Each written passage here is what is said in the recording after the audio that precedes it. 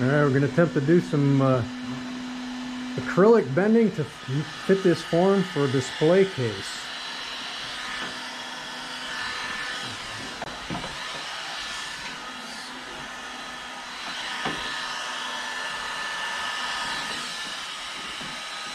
That's actually going to be flat when you're done, right? Yes.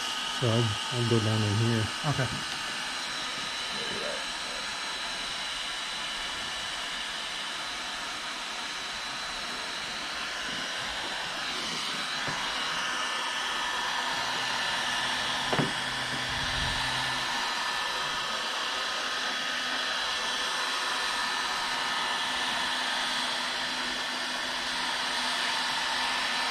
You set on high on the heat? I think so.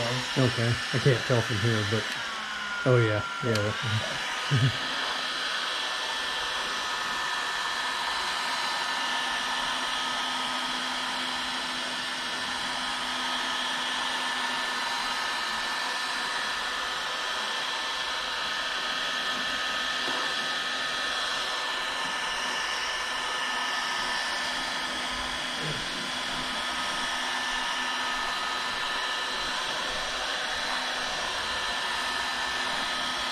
Pick it up a little bit.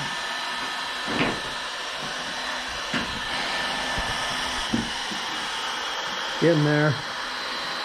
Little by little.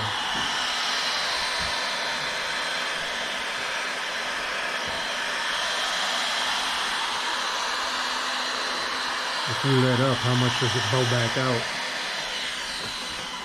Oh, it is Not a whole lot. But it's getting there, definitely. It's definitely doing something, yeah. That extra set of clamps that I brought over help out a lot.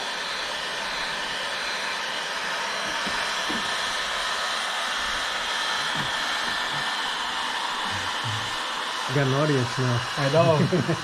Kind of nerve-wracking right there.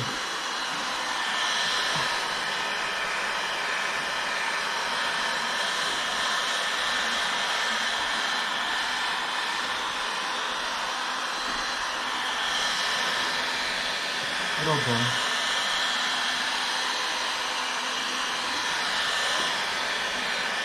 You want me to get the other heat gun and give you a hand? Get both of them going? Let's try that, yeah. Right. If you don't mind, Doug. All right, done heating. Just gotta let it cool. We got our curve. That's cool. A little bit of a... Little ripple.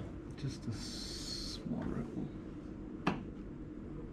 But it's on the end. I'm not super worried about it. And I'm sure once I get it glued up, I can maybe go over it again.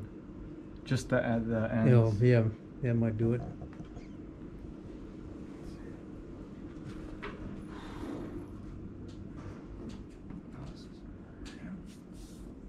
It's still pretty hot. No, it's not actually.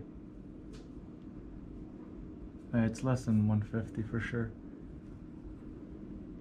That accurately calibrated finger.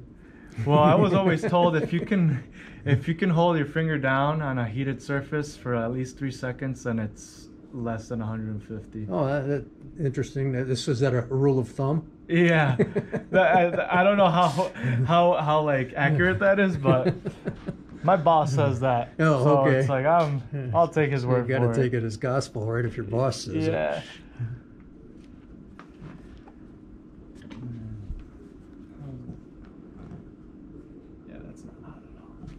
There you go, look at that. Nice. Like, yeah, it's staying. That's nice. Yeah, so that's going to stay then. Okay, cool. So what I might do is just get some screws here to hold it down. And then I'll do this other curve.